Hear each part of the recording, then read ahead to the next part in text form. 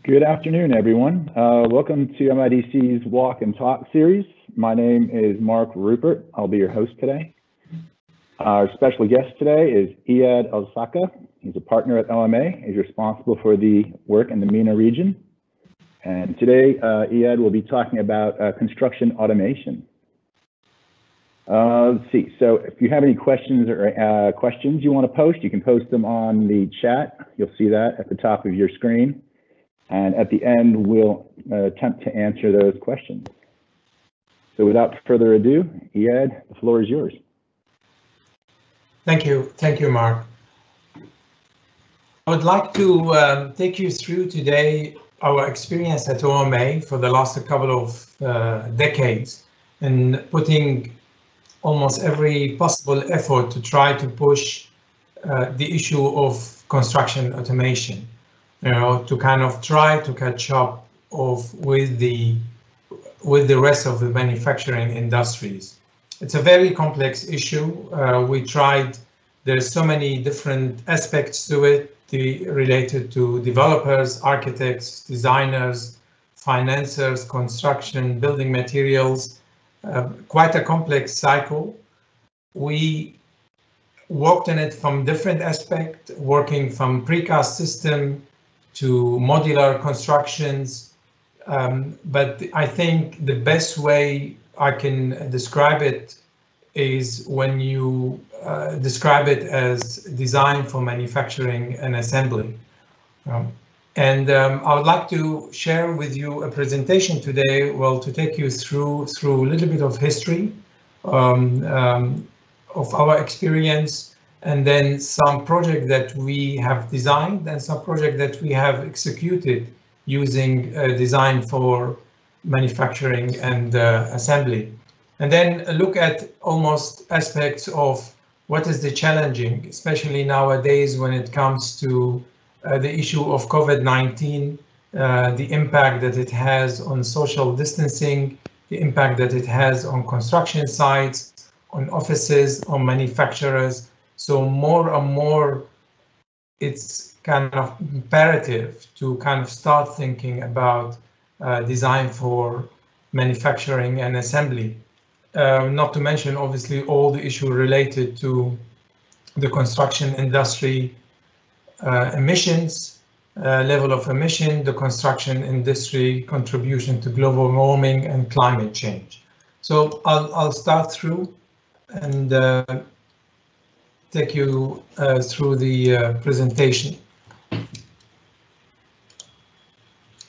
So this slide, it's not a COVID-19 slide that we've seen for the last 5-6 months. It is actually the human population since the Homo sapiens surfaced on the Earth 200,000 years ago. You can see almost since the 1900, we started at 1.65 billion to today in almost 120 years, we are at 7.8 billion. Today, more and more, the issue that related to housing is a necessity. It is imperative. There is housing demand in almost every aspect in every country. The Western world or the developed world have stepped forward and made a lot of advances when it comes to the automation of the construction industry, talking about modular construction, talking about precast system. However, today, the biggest demand is in the developing countries like, for example, China, India, Sub-Saharan Africa, in the Middle East, South America. And we, as OMA, we're trying very hard for the last decade to have a dialogue with developers and contractors where we operate in this country to push the envelope for construction automations and not to repeat almost the mistake that the developed world have taken for the last 100 years when it comes to repeating the same mistake when it comes to the construction cycle itself.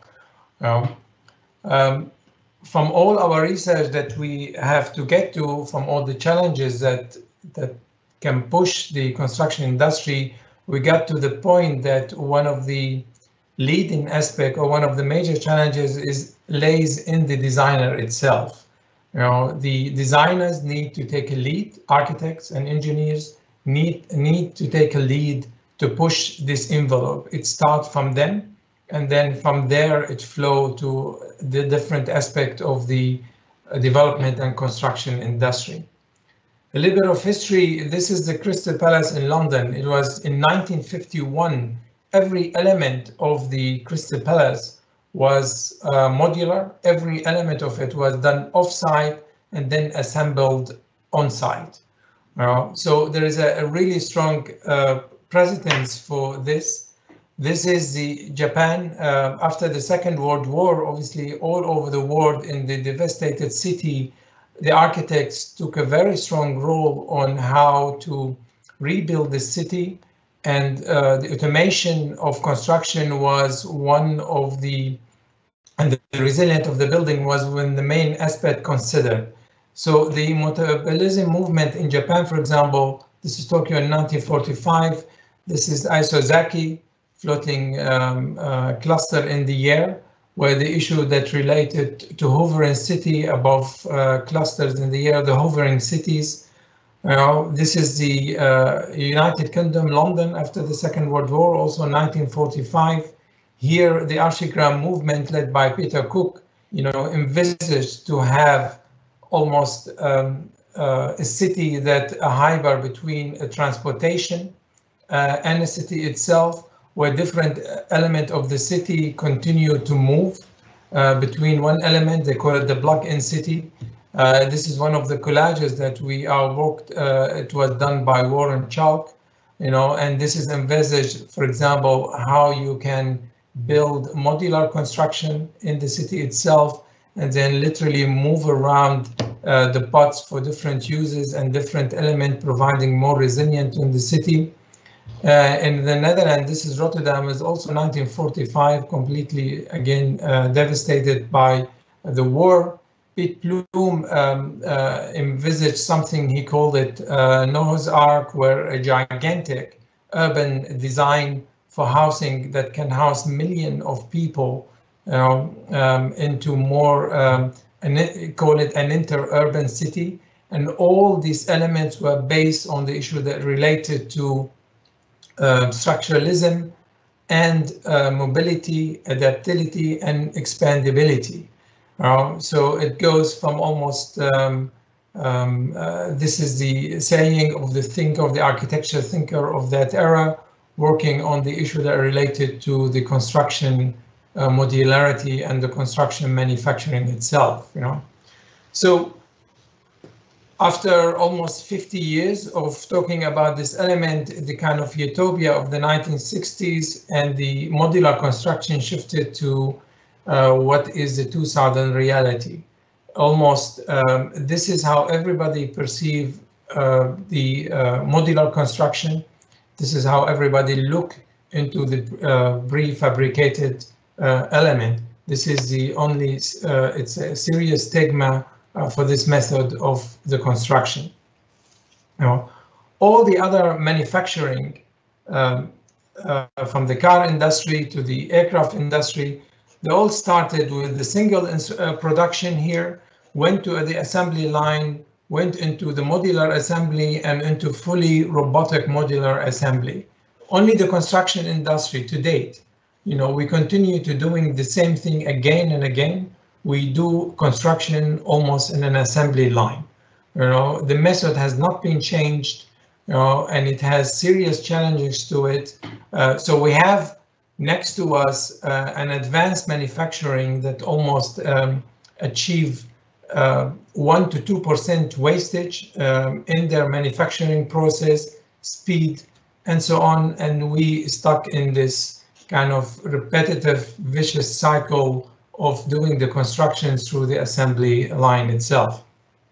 The manufacturing industry, and when I talk about manufacturing industry, I'm not talking about cars and airplanes. I'm talking about every aspect of the industrial or manufacturing industry. They pushed their productivity through utilization of modularization. When I talk about modularization, I'm not talking about volumetric rooms or volumetric rigid modules. We're talking about element of architecture that can be all modularized and then assembled on site. And later on, you will see what does that mean. If you compare, for example, where the value per worker in the manufacturing line and the value of worker on the construction line, it's almost 1.7 x in the manufacturing. There's a huge difference between how the construction industry does or develop buildings and how the manufacturing does it itself.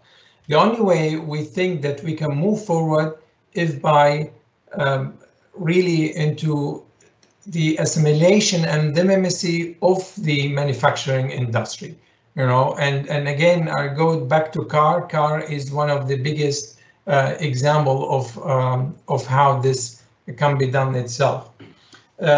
Lately, there is this book that was written by Andrew McAfee. It's called More from Less. It's a super interesting book, very optimistic book about humanity in general, but how also the manufacturing and the intelligence of humanity managed to evolve every aspect of our life to the better. But at the same time, the book clearly states where one industry is lacking behind, and it is our industry. It is the construction industry itself. For example, I highly encourage reading this book. You read here how even your Coca-Cola can shifted the weight of the Coca-Cola can in 20 years shifted almost tenths of its weight.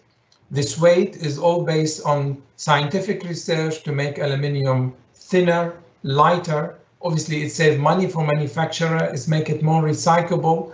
Everything we look around us, every plastic, every phone, every laptop, every can continuously evolve and becomes better to save money, but at the same time to be better for the environment and so on, except our industry.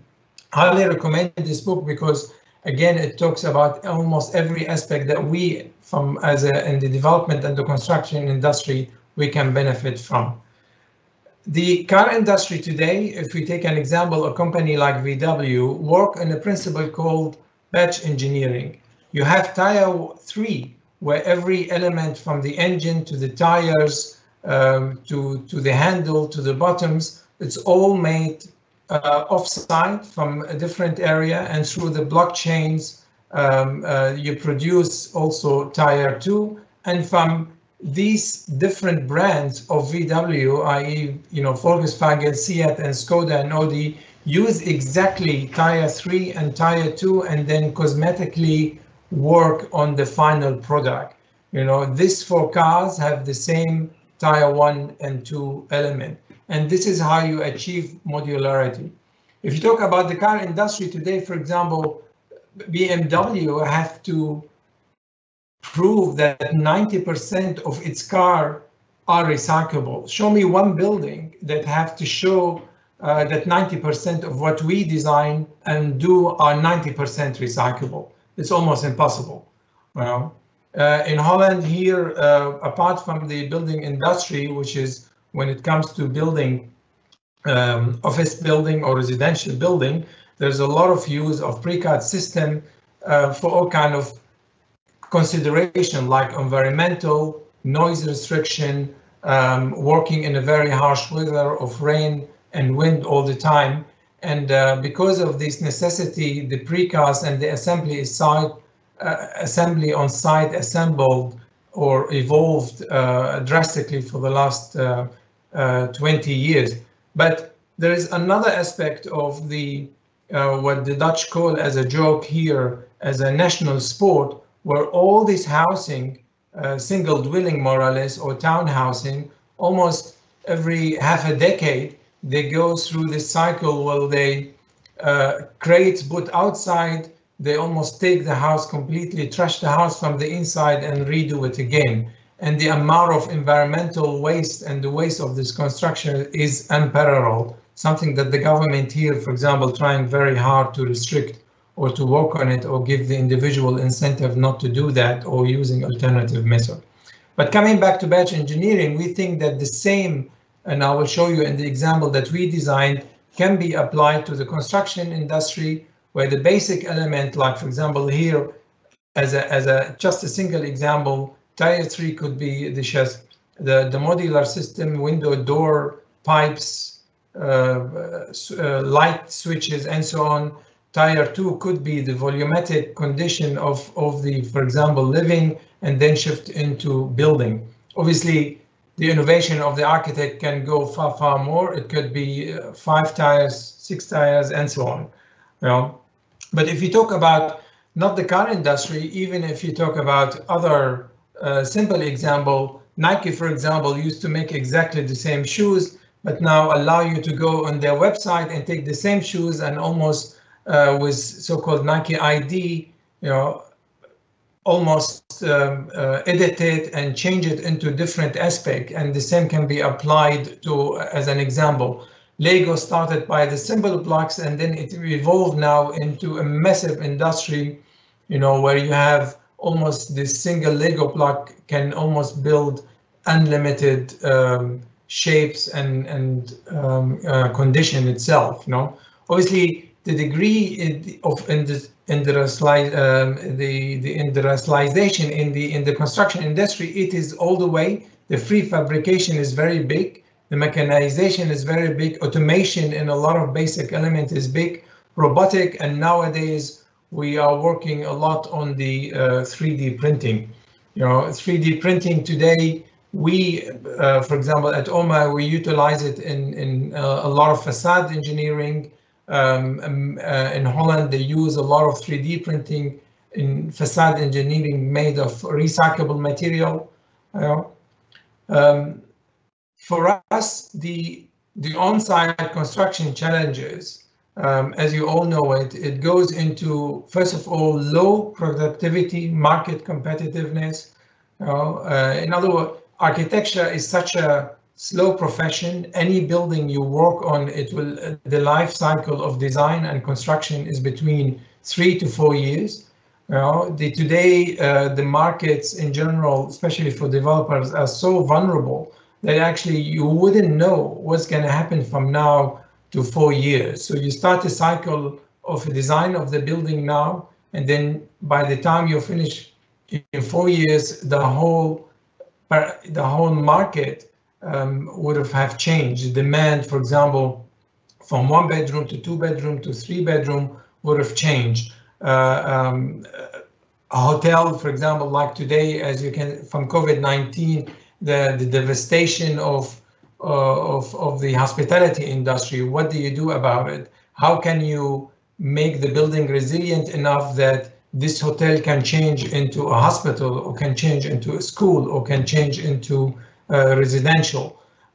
So this kind of issue that the standard on-site construction doesn't have such a resilient. Obviously, there is very low predictability when it comes cost and time. And there is no inflexibility at all. The building, as I said, doesn't have any second life. But more importantly, issue related to resource wastage and negative environmental impact. If you take one by one, the latest statistic we got as of almost 2015, there is almost there is hardly any project delivered on a budget itself. There is incredible unpredictability when it comes to achieving the construction budget or the construction budget assigned.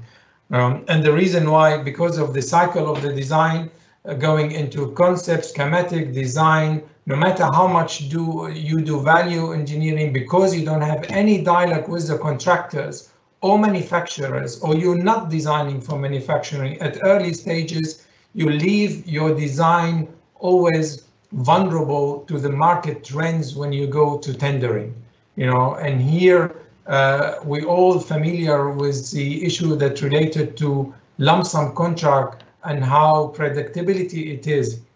when we talk and discuss, for example, standard practices of standard contractors for example, in any region, you see the contractor have more people sitting on the claim, more than actually the engineers who are working on site. So the whole tendering process is a very vicious process. You go into low prices, you see vulnerability in the design, and then you decide to go and claim on site.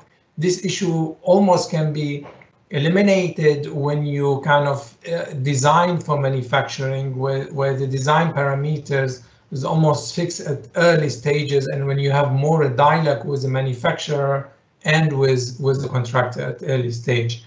The other issue is buildings have no second life. The only life it has is demolition.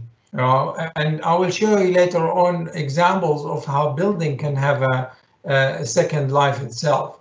When you use, for example, volumetric modular construction, one of the manufacturers that we work with here in the Netherlands, you can go to their yards today and see a lot of modular unit that disassembled from building itself, put at the manufacturer, taken, refurbished, and sent back again.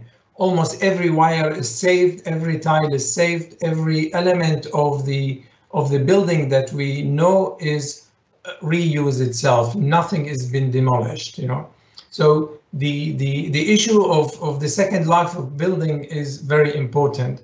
Obviously, we all seen these pictures, how things can go very wrong in the construction industry. The examples is all around us. The vulnerability, especially on the issue related to climate change and vulnerability, the issue that related to design error, construction error, wasted material. Today, they estimate that 25 to 30% of every material we use on site are wasted. Cutting tiles, paint, element, wires, the construction industry waste is unparalleled itself.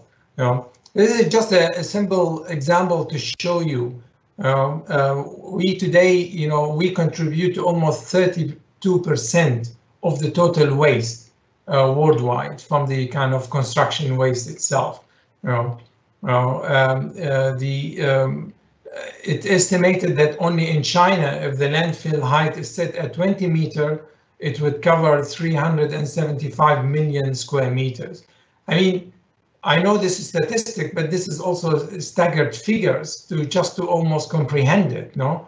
But this is how much we contribute only to the waste on this earth itself. The offsite construction obviously have a lot of other advantages or counter advantages.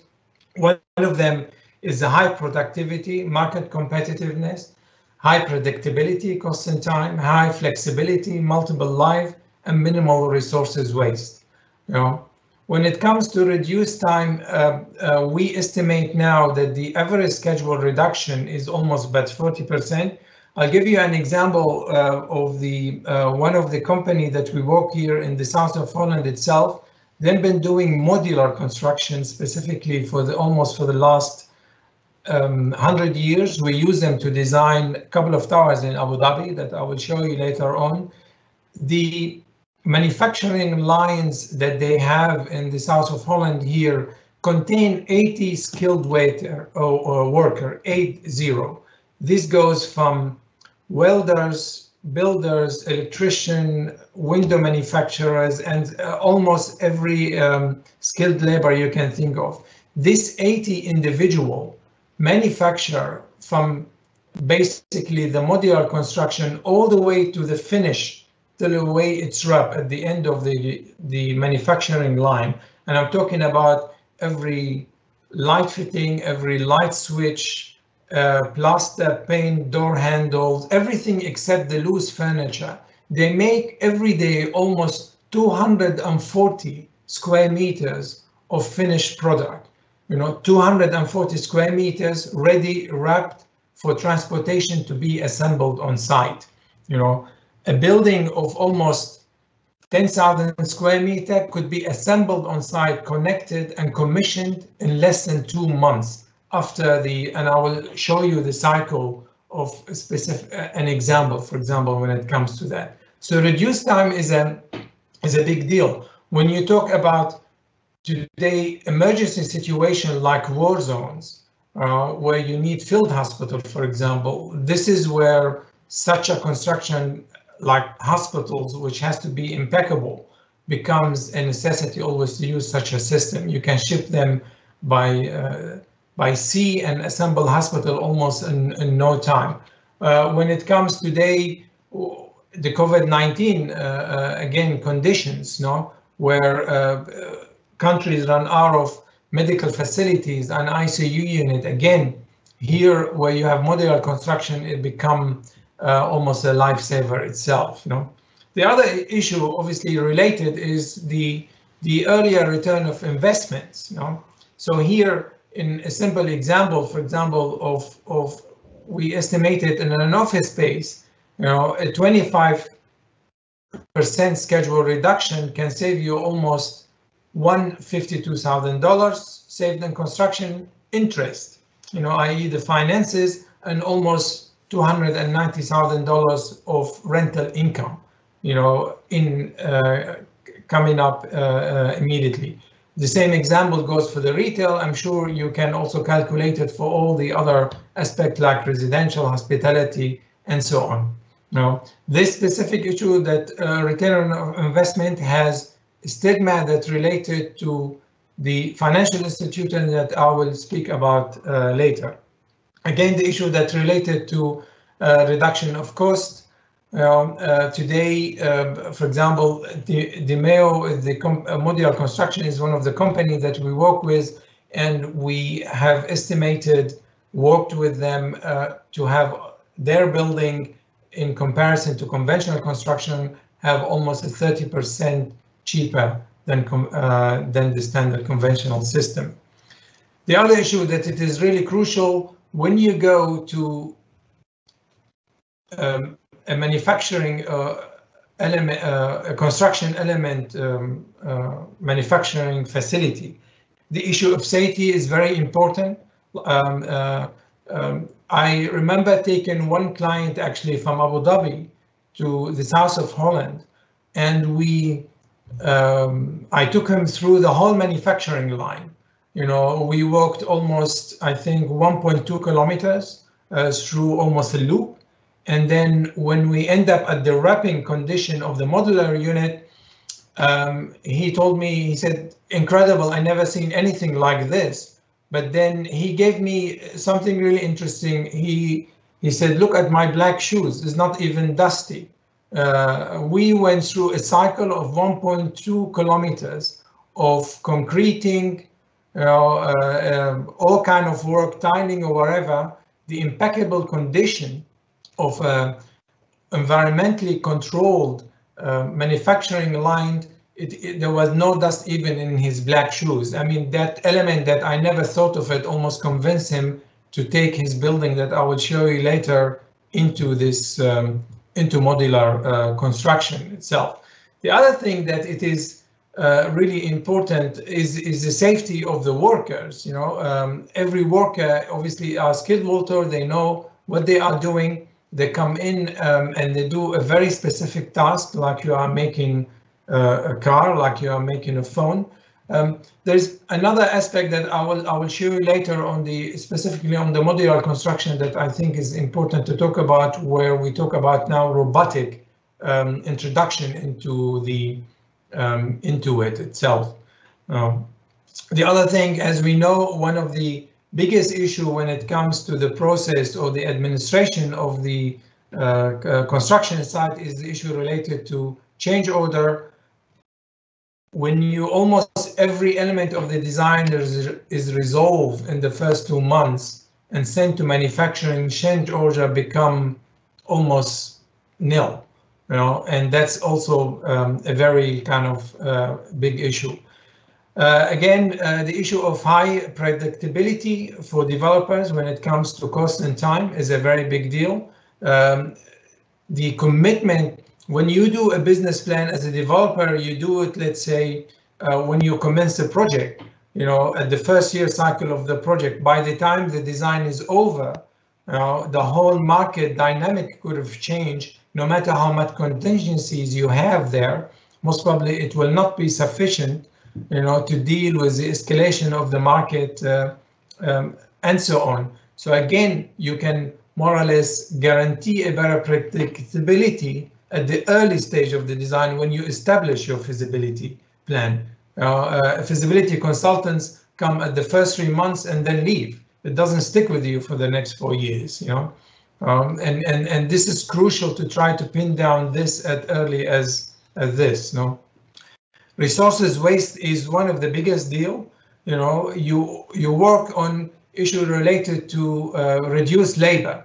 You reduce the amount of labor when it comes on site itself, reduce of material and reduce in time.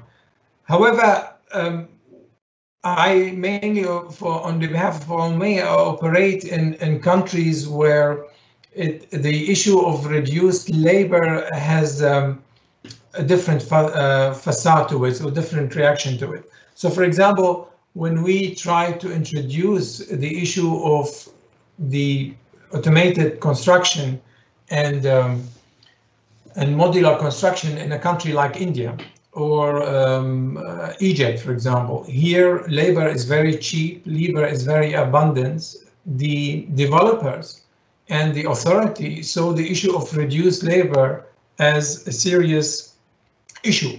For them, it almost damaged the economic, because we are trying to cut down on people's livelihood.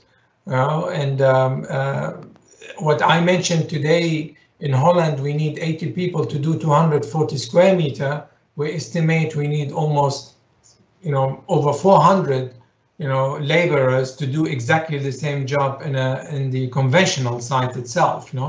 So in a place like India, or in a place like Egypt, or in a place in Sub-Saharan Africa, this issue was a serious thing to think about. What do we do with these people? What are the alternative way of living that they need to consider for them? So this is one of the issue that when you think about, again, the automation of the construction, that we need to consider. But at the same time, the agriculture industry, the manufacturing industry went exactly through this dilemma, and they came out of it.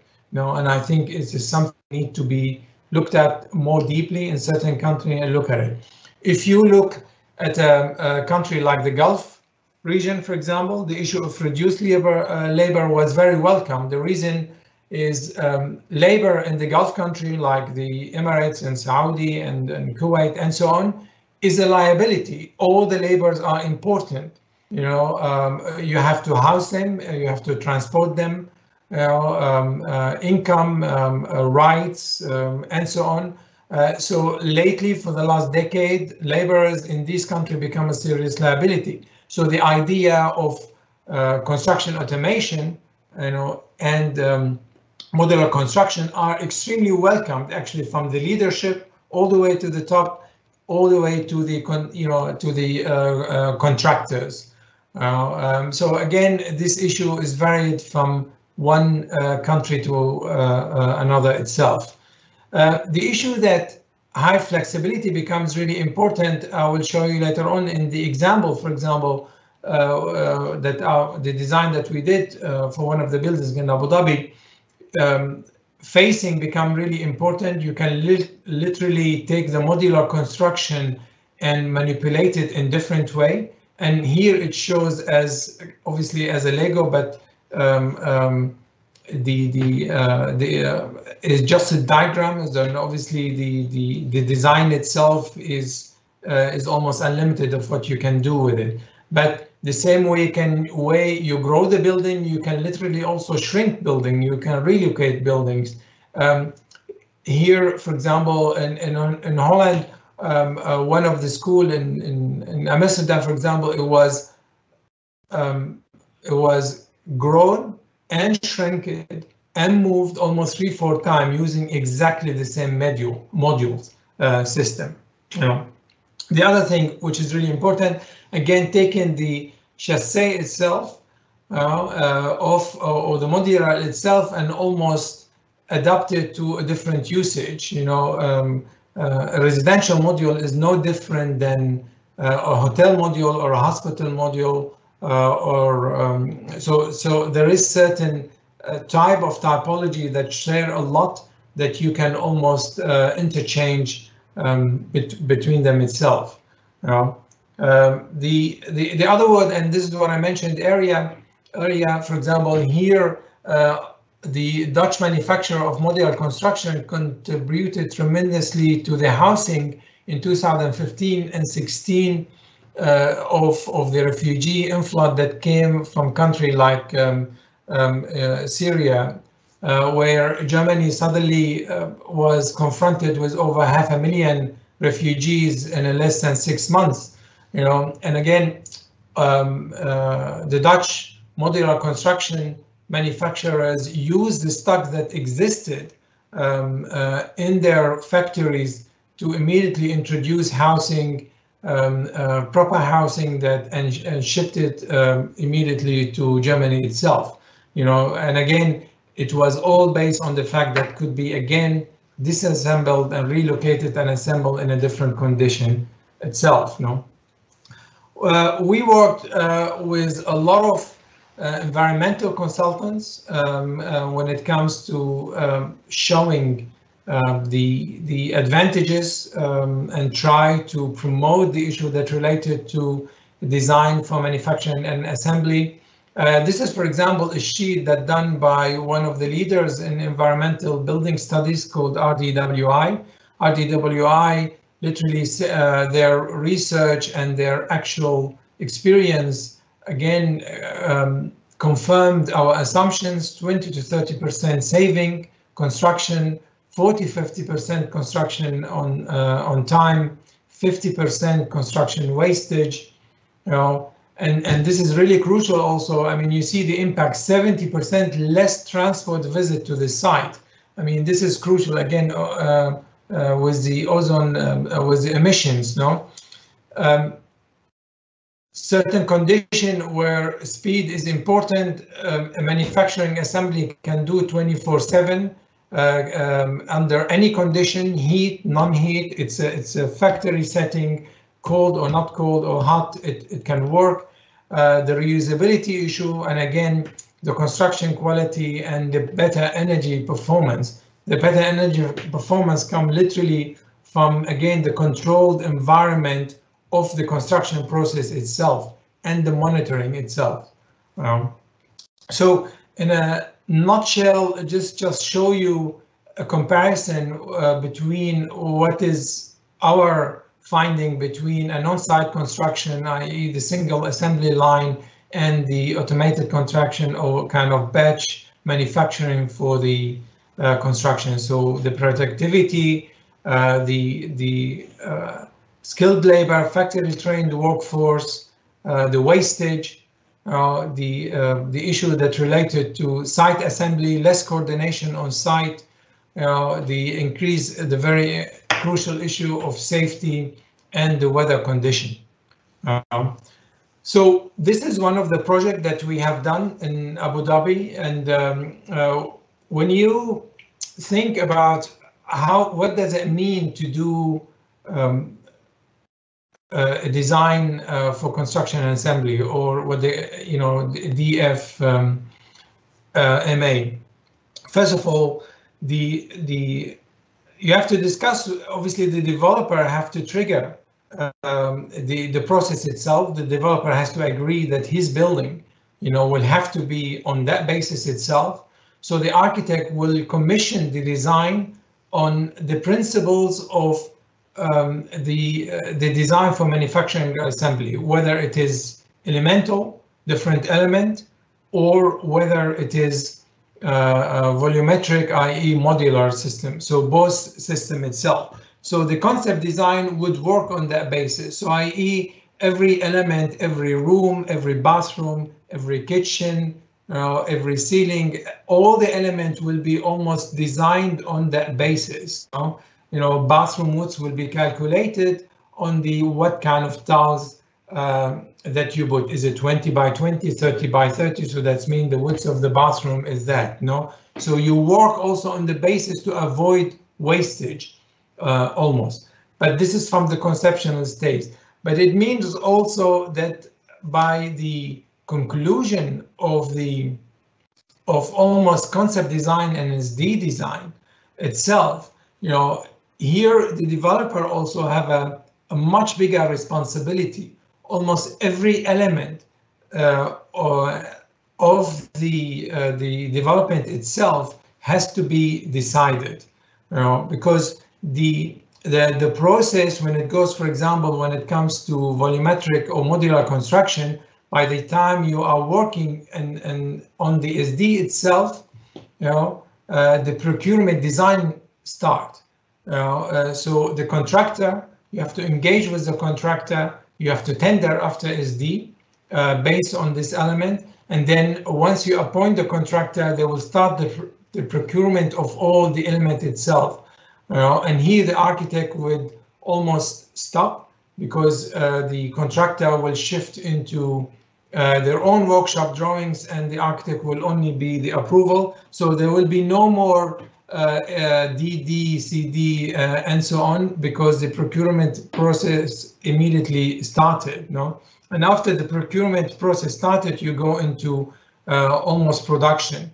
At the same time, in certain condition where you need in situ, like element related to deep excavation or basement, or I will show you later, for example, where you do hyper conditions, you know, these can already start on site itself, and by the element is all produced, transportation, and then almost into assembly. But this shows you already, you know, all the issue, the contract, I mean, all our experience, every time you finish a concept, you know, you work in SDDD, and here the client continuously almost adapting, changing their mind all the way to the procurement process, no? And then even when you start the construction, all kind of change order continue to happen and take shape. The challenge obviously in this modular or kind of design for construction and assembly, that all these issues related to change order cannot be accommodated anymore. It is made, it is coming on site, and the building itself, because designed on this aspect, it cannot accommodate changes. And again, when it in the right conditions, and if you conceptually worked on the basis on design of design for manufacturing and assembly, the contractor does not allow high overhead. It does not allow 30% wastage. All these elements disappear. Or the issue, for example, the subcontractors makeup. There is no subcontractors anymore. Everything is made in a factory, is on site itself. You know, the labor is less. Today in the Gulf region, the primarily is come to 20-25%, almost eliminated, because your construction cycle jump almost from 2 years to 6 months to 8 months. You know, and that's obviously save a lot. So we think that we can get to 30% saving. Again, this depends if you are going into hybrid construction between steel and concrete, or you go into only steel or into concrete. So and it's vary from country to country. But our experience on the job that we have executed, it achieved almost 30% saving itself. You know? So despite all this positive issue, and despite all the good intention, and despite the fact that we all know that this is the best way forward, and our industry is lagging behind, the adaptation of this is only 3% worldwide. You know, why at 3% as of 2016? You know, so one of the things that we, in our discussion with the different stakeholders involved in this industry, first of all, it is related to the negative stigma. You know, again, the picture that I showed you before, you know, the utopia of the 60s and what people think about modular construction. They think modular construction are porta cabins. They think it's a temporary condition. The other thing, obviously, there is shortage of precedents. It is not everywhere. There's clients, a lot of clients, especially all the new developer, if they don't see it happening, if they don't see a lot of precedent, and then they will say, well, why should we start? No. The procurement strategy, when it comes from the developer all the way to the manufacturer of almost every element of this building, the method of the procurement need to change to enable the design for manufacturing and assembly.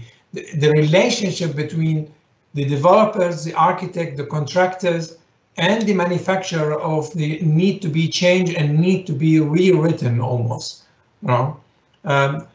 Very crucial issue, the standard of and regulation and the codes of the city itself. But here, for example, if you take the government of Singapore, you will see how successful and how well they have done in almost pushing the design for manufacturing to assembly to the extent that the 3% that I show you worldwide goes to almost 15% when it comes to the Singapore government. But this is all because of the hard working of the Singaporean government to implement these changes and to give incentive to manufacturers, to developers, to designers to do it. The issue of project financing is really crucial. As I mentioned before, architecture, all the financial institutions, their system is based on the fact that an architecture project takes 3 to 4 years. When they trigger the financing of the project, the payment work on that basis. Now you are telling the banks, well, your project financing need to cut down to 1.5 years or even less, from 4 years to 1.5 years. I'm talking about design and construction. So it's a big challenge. It's a change of mindset. These rules need to be written again itself. So again, one of our biggest and what we think is the main factors, I think issue related to financing, to manufacturing. The manufacturing will always follow the lead of the industry itself. The contractors will follow the lead. I think the real issue is related to us, the architects, the designer itself. We need to trigger the issue that relate to the design for manufacturing or an assembly itself, and then we need to change the stigma itself and the representation of the system itself. It really lay in the hand of the designer itself more than anybody else. It's not the government need to do that, it's not the developers need to do that. It's in the hand of the designer to trigger this. This is the Statue of Liberty. It was completely pre-made of size, shipped all the way to New York and manufactured and then assembled on site itself. This is one of a prefabricated structure. This is what I'm talking about when we talk about positive social acceptance. It's in the hand of the designers to do this or that. Itself.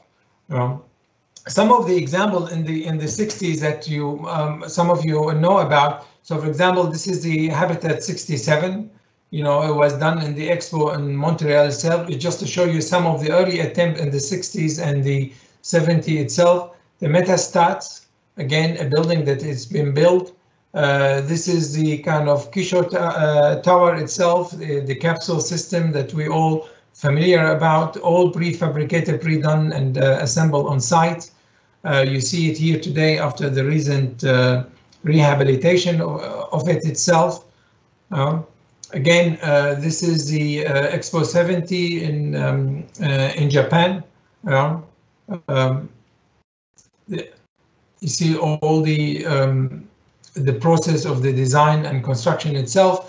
And again, here, this is one of the projects that I really like, that done literally. These are 4 containers taken together, taken only the frame of the container and they produce this housing unit itself.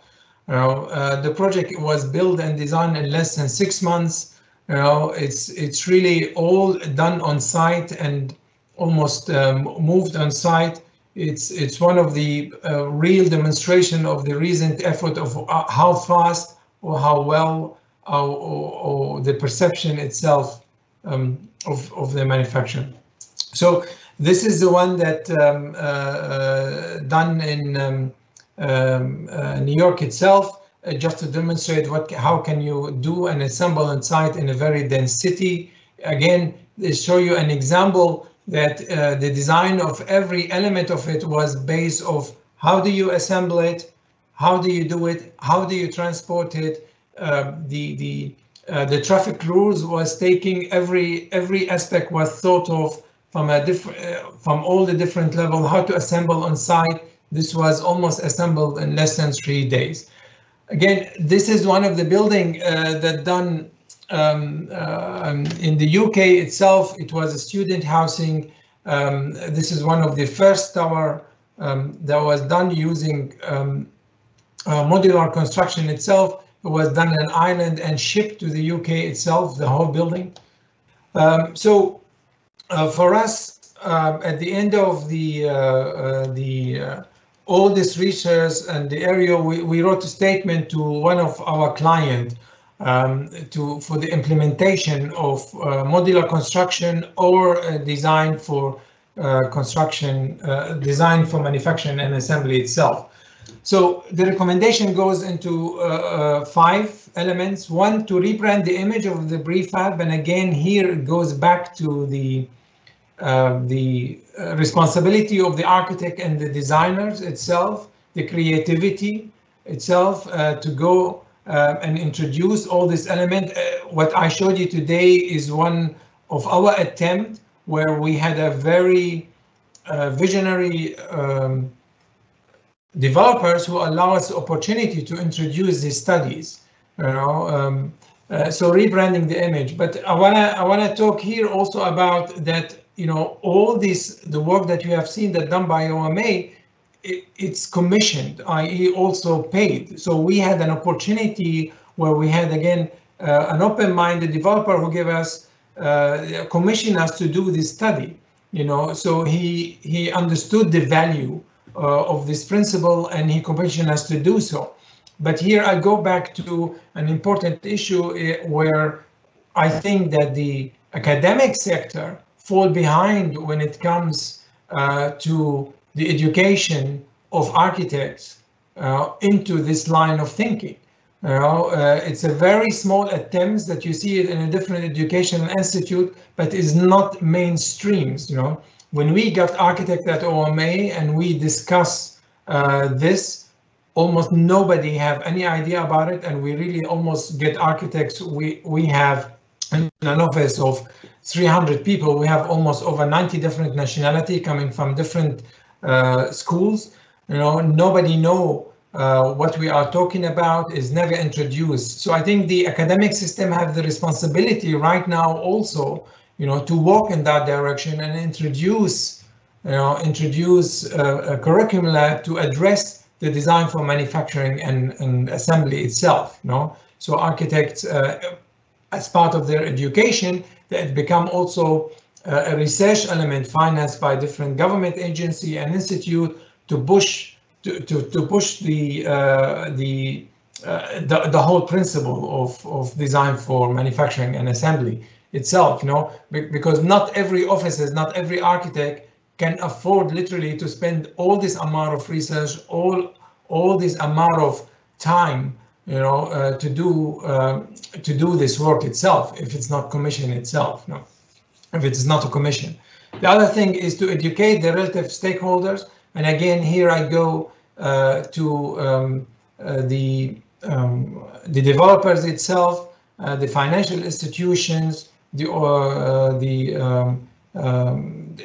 manufacturers itself. So there is a lot of stakeholders involved that need to educate it about the system to push these envelopes.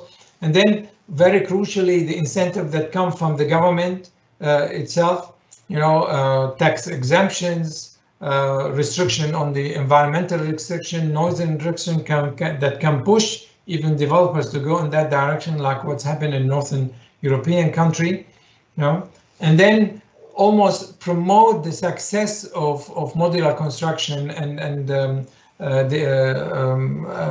prefabricated building, and use them to show their success itself. No, and finally is the what the Singaporean government has done, that the DFMA become as part of the almost a DNA of how the city does development itself. No, as a final note, Einstein said the true definition of madness is repeating the same action over and over, hoping for a different result.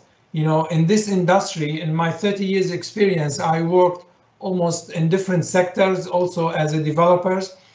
We hired project managers, construction managers. We used every piece of planning software that I can think of.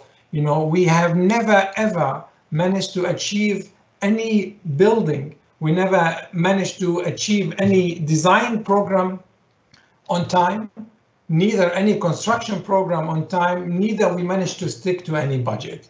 You know, whether I worked as a developer or whether we worked as a practicing architects, no?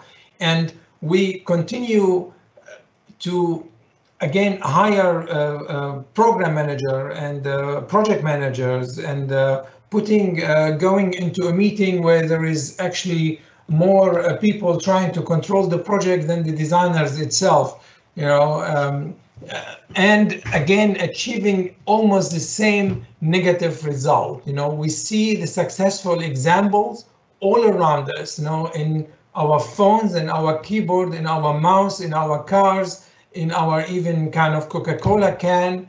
You know, there is success story all around us, but we still lag behind. There is actually one element that I did not mention, that I witnessed it myself, is the oil platform and the kind of that float in the sea itself. So these are all super building that completely done off-site and assembled on-site, on-site in a very kind of exceptional condition like the oceans. No, so again, the success story is all around us, but we're just not taking this leap forward. That's all I have to say, and I look forward for your questions. Thanks, Iyad. That was really enlightening. We do have some questions. We've got, it seems to be maybe 13. We'll try to limit them if you don't have much time, but we'll see how we go. First question, manufacturing construction industries have inherent differences. This goes back to the beginning of your talk. In your opinion, how can this be overcome, specifically regarding economies of scale and product definition? For example, in the first products are defined early on with little or no end user customization and can be rolled out into millions of products. Whereas in construction, the end product is highly customizable or customized potentially with a one-off final product being produced, as in you potentially aren't going to do cookie cutter buildings and repeat it. Your thoughts on that? Well, but I don't think we will be limited to a single line of product itself. You know, the whole idea is that the design itself can easily adopt different existing elements, you know, that exist in the market, off the shelf element, and then our creativity itself as architects and designer, then the articulation and the manipulation of the element itself can offer you endless possibilities. You know, I think is really the marrying between kind of what can you use of the existing element and what can you introduce. You know, I mean, today, you know, not every architect need to be sit and design in an office itself. You know, I think architects should also shift their focus into working in issue, and there are a lot of architects who focus on related to materiality. I'm working with a company in Amsterdam, for example. There's a bunch of architects who design robotic arms to do 3D printing. And so I think this, again, it goes back to the responsibility of the architect to push this envelope and to show the level of creativity into the design for manufacturing and assembly. And I think one thing that I'd just add from my side, and just an observation, I recently looked up the revised REBA plan of work. And now the REBA plan of work, which we obviously operate on at MIDC as a great benchmark for stages of project development stages. And it's now construction and manufacturing. So I think REBA has probably taken that on board as well. And it's not just for construction, but it's also for manufacturing. So I think it's probably some change at the top in regards to sort of looking at modular construction as something that's here to stay, and how they can therefore evolve their practice and their stages to align with that as well. So I thought that was interesting to see that sort of change from REBA is now incorporating that sort of manufacturing side as well. Yeah, I mean, I'm sorry, go ahead, Mark. No, go ahead, Iyad. I'm just saying, it's for me, sometimes it's a bit frustrating is the speed of adaptation to this. I mean, when you see how the technology industry almost exaggerate, we cannot cope up with how many phones or cars, for that sake. I mean, a cycle of a car used to be every 5 years. Today, a cycle of a car using exactly the same economic is every 1 year. But it shows you also, again, the level of productivity, when the industrial designers, not architects, who designing all this object around us, their education is based on modular and standardization. Our education does not offer this, and this is the difference. So the academic has to intervene here. I think. No problem at all. I see Mark. No, great. And I might just take it over from Mark. I see he may have one of his children in the background potentially. So good. Yeah. So I guess on to the next question, and this is something that we've discussed before as well, Iyad. Who benefits from not evolving the construction industry? And I guess who's responsible for limiting innovation? This is one of the questions that came through on the Q&A. I mean, we spoke about how sort of construction has been limited and it hasn't really evolved since, for quite a number of years. Who benefits from this in your thoughts? But I don't think there is a malicious, in my opinion, there is some kind of corporate conspiracy to limit this. Is literally the kind of classical way of doing things. The abundance. Bear in mind that the developed world is almost built, and now there is more and more attempt to rethink existing condition. The real build-up is going to take shape in places, or are taking shape in places like China, like India, like Sub-Saharan Africa, like South America. There is an intense amount of development is taking place, and I think it is a responsibility also of the developed world architect like us who are operating in this country to, instead of introducing another icon in the sky of Shanghai, is to introduce this kind of method and mindset into the construction, because I think the resources of Earth cannot handle another industrial revolution like it happened in the West. Between India and China, there are 3 billion people. If they have to go through the cycle that the US and the Western Europe went through, there will be nothing left on this Earth. So I think it is a responsibility that we also have to take, to push for this kind of systems. But I think it is, again, is one of the things that I'm not kind of blaming an ideology where capitalism and the cycle maximizing profit, whether it is manufacturing, whether it is coming from a developer because of using cheap labors, to all this kind of different element, they will continue the status quo without, taking a break, thinking backward at the way. The issue is that you can benefit financially from it. Something that, for example, the car industry found out, and implemented, and they are benefiting from it financially. So again, I think it need to go back to to the academic institutions to push for this system, and again, independent body who continue to finance this kind of studies, no, and publish it for that sake. You know, this work that you have, I showed you behind us, you know, it's again the work of OMA on this aspect itself. It's OMA work, you know. Some of this work we cannot even publish, you know, because of all kind of intellectual copyright and contract and so on. You know? Thank you. One more question for you. I guess this question is about scale and size of construction automation. So a lot of the examples are smaller, shoes, cars. Do you think there's limitations on the size in the future for what will limit the creativity or limit the scale of the project, I guess, or have impact on the scale of the project? Well, I don't know. This question must be early also in the talk, because as you can see, the towers in Marina Island and Abu Dhabi, it's high-rise towers. No, I mean, you can theoretically, again, the ambition of the British architects and Al-Shikra movement in the 60s, it shows again that you can plug and unplug the city.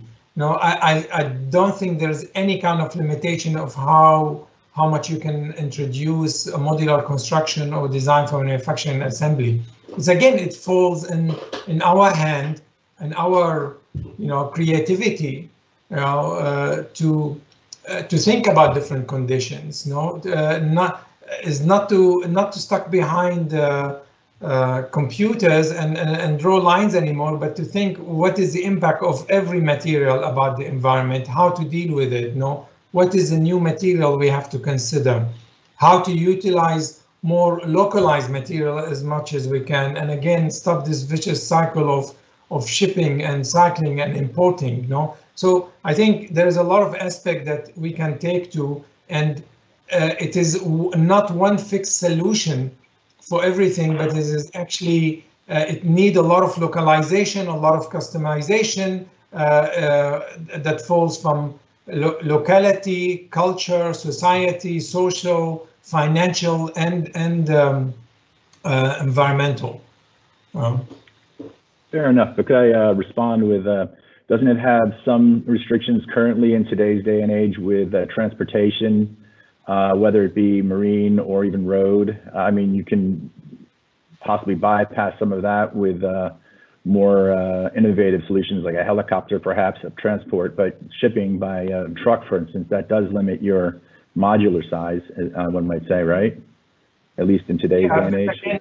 As I showed before, that we, specifically when we designed for Abu Dhabi, this building, we took about the traffic law.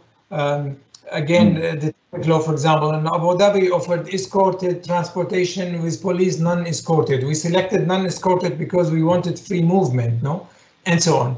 So I really think that all these logistical issues are really minor, you know, in front of you know, our creativity and what we can think of, you know, to overcome these logistical issues. Fair enough. Do you think that the MENA region is more, how do you think it's different than, say, Europe is? I mean, one could say Europe is far more advanced in terms of automated construction. How do you feel, I know you're doing it here successfully, but what do you feel are maybe the some points you could point out locally that are, you know, are you're acutely aware of locally, as opposed to, say, in other more possibly advanced regions or different regions? You know, I think one of the challenges that we confronted in the Gulf region was mainly also related to one code and to the kind of the municipalities or the authority comprehension of the whole system. This is one aspect of it. The other aspect is really, again, modular mean cheap. You know, prefabricated more cheap. So again, you have to take them, you have to show them, you have to educate them, and I'm talking about the developer themselves. We took a whole group of municipality from Abu Dhabi to show them how things are done. You know, so there was a whole kind of education system that need to be introduced. But I think the bigger problem in the Gulf region is how the project financing is done. This need to rethought of. The other aspect is the issue of the contractors themselves. No, how the contractors operate, you know, and where they make their profit margins. You know, it's quite a system that's been there for the like 30, 40 years. You're asking them now to rethink about the whole system, you know, the claim system, the change orders, you know, and so, you know, there's a change of culture. So that's why, you know, when you trigger a company, make a modular system, when you think about it, you say, am I a manufacturer or am I a contractor?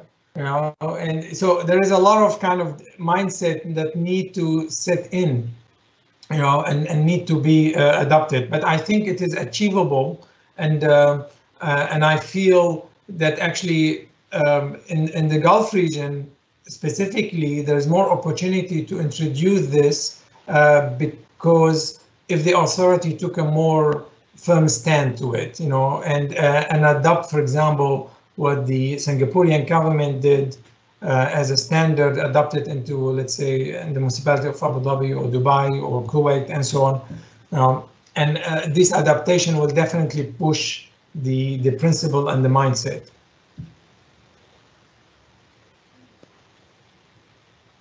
Thank you very, very much, Iyad.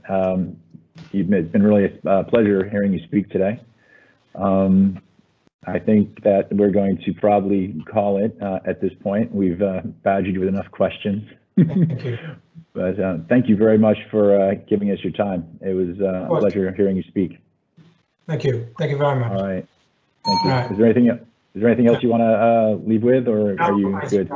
I'm done. Thank you very much. Thank you for the opportunity. Thank you. With that, we could conclude our webinar. Thank you, guys. Bye.